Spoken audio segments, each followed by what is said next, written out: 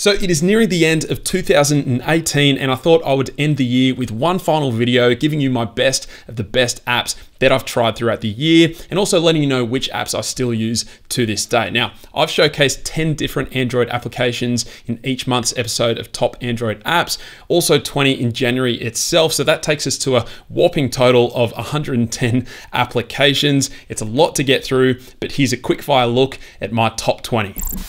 So from the very first video of the year, I introduced to you my favorite icon pack of all time, the Cryten icon pack. I still use it to this day, and I don't really foresee me not using it. It's one of the very first apps I install on any new device I get my hands on.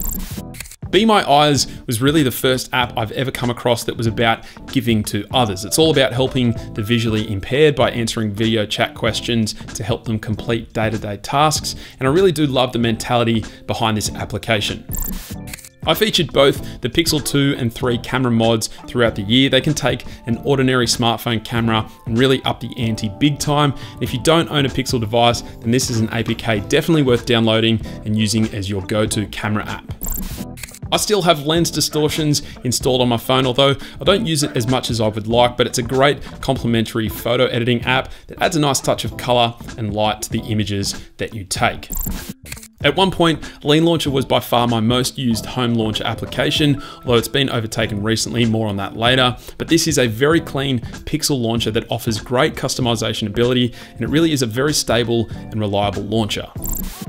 Ever since I showcased the Solid File Explorer application, it has since remained my go-to file explorer and is once again one of the first apps I install on any Android device I own. The Pro version is well worth the money and you won't regret downloading and trying this app out. The Frog Weather shortcut application is so damn simple, it's not funny. It simply provides you with an app shortcut straight into Google's weather feed. And I seriously use this all the time throughout my Best Nova Launcher setup series, whenever I want to set up a widget to launch into the Google weather feed, which is actually quite often.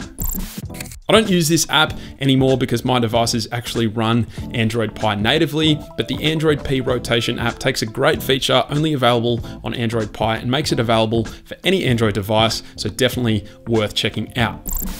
As gesture navigation becomes the new way of operating our devices, one of the best earlier implementations was the Navigation Gestures app by the team over at XDA. It is a bit tricky to use given that the navigation bar sits right at the bottom of your display and can overlap with other app triggers and toggles, but still a fun gesture app nonetheless.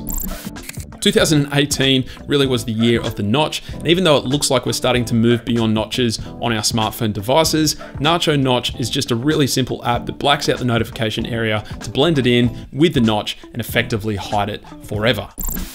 I still really appreciate what the PowerShade app does. It can make any outdated smartphone feel fresh and as though it's running Android Pie, so this app definitely deserves a spot on this list.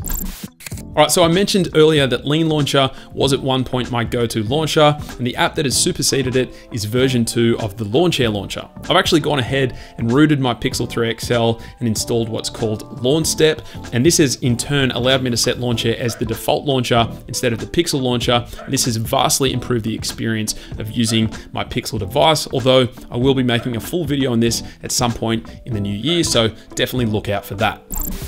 Sharedr is a really simple share interface that replaces the stock Android one. It's clean, it's customizable, and it's fast, and that makes it a worthwhile app to download.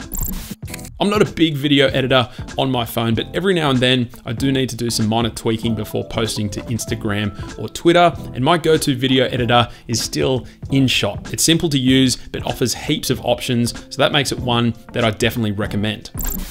I've featured a few music player apps in recent times, but my favorite by far is the Stellio Player, and it all comes down to the animations when going in and out of music items and menus, and it just makes for a very pleasing experience.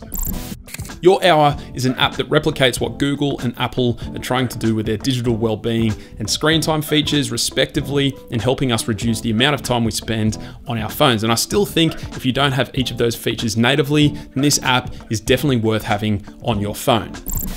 Another great gesture navigation app I featured was the Fluid Navigation Gestures application. This is actually probably the best implementation of gestures by a third-party app that you can find. The animations are sleek and clean, and it works pretty much just as advertised.